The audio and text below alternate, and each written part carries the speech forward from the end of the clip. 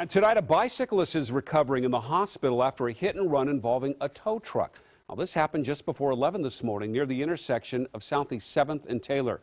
Alyssa Harrington joins us live. Alyssa, are police making progress in this case? Well, we just learned that police found the tow truck involved in this hit and run, and they're in the process of questioning the driver. Now, it was around 11 o'clock this morning when a teenage boy was riding his bike on Southeast 7th and Taylor, and he was hit by a flatbed tow truck. The driver drove away, and police say that the teenager had traumatic injuries and was taken to a hospital.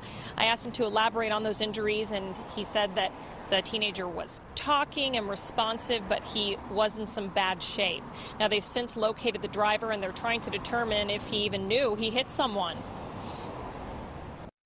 Part of our investigation is to determine what happened, and in a case of a hit and run, did the person, intentionally, knowingly, or recklessly hit the person and leave the scene. So at this point, we have no arrests, and the case is still under investigation. Police say that they do respond to a lot of hit and runs in Portland that involve bicyclists. And as school starts up, they want to make sure that both drivers and cyclists are extra careful and pay attention. At this point, they're also trying to determine if criminal charges are warranted in this case. Live in Southeast Portland, Alyssa Harrington, KOIN 6 News. Thank you, Alyssa.